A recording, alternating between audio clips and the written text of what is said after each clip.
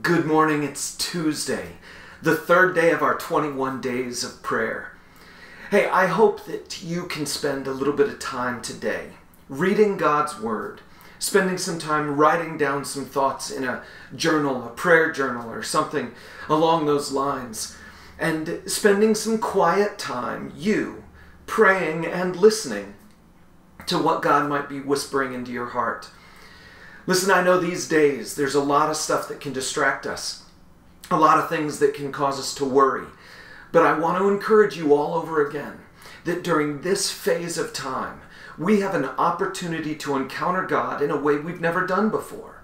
Every time we face a new circumstance, a new situation, it gives us an opportunity to encounter God in a new way.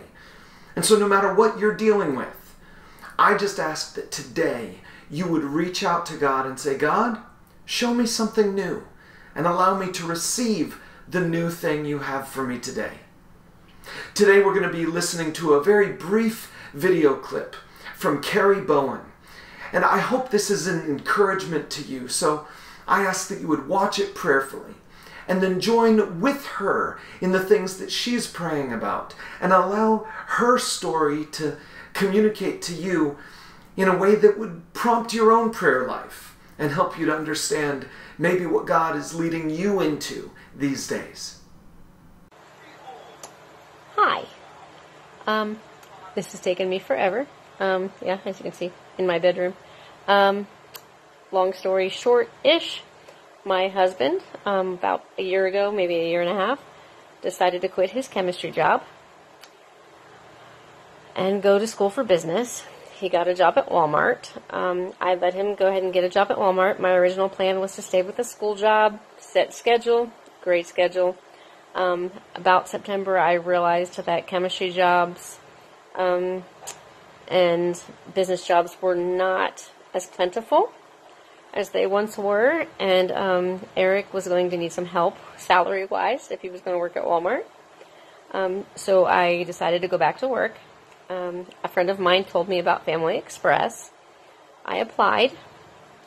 I went to orientation. Found out I was going to be in their pizza kitchen. Absolutely was not happy about this at all. Was really upset. Like, come home, oh my gosh, it's food service. I hate food service. What am I doing here? Etc., etc. Because I've worked for McDonald's. Hated it. Worked at the school cafeteria job. Hated that more. But some good friends of mine said, well, just go ahead and pray about it. And I was like, yeah, well, pray about it. Why? Okay, fine. I'll pray about it. And then another friend of mine said, you know what? Go ahead and give it a shot. If you don't like it, you can always talk to the manager about being on the store side. If you really don't like it. And if they can't do that, then you can always say, I'm sorry, this isn't going to work. I said, yeah, that makes sense. So I went ahead and tried it. Kicking and screaming. Absolutely going, oh my gosh. Well, it's now August of 2020. And turns out that I absolutely love this job. I absolutely love what I do. Love the company. And while I am cross-trained now on both the store side and the kitchen side, I actually try and stay on the kitchen side because I actually love it that much, which is totally not what my plan was, totally not what I saw myself loving, but, you know, God has a sense of humor.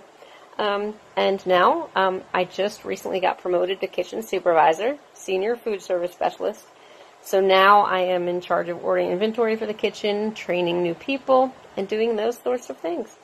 So not only was prayer answered in a weird way, God definitely has a sense of humor.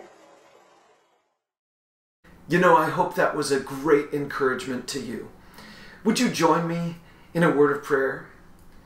Lord God, we recognize that times like these are confusing and strange because we've never been here before.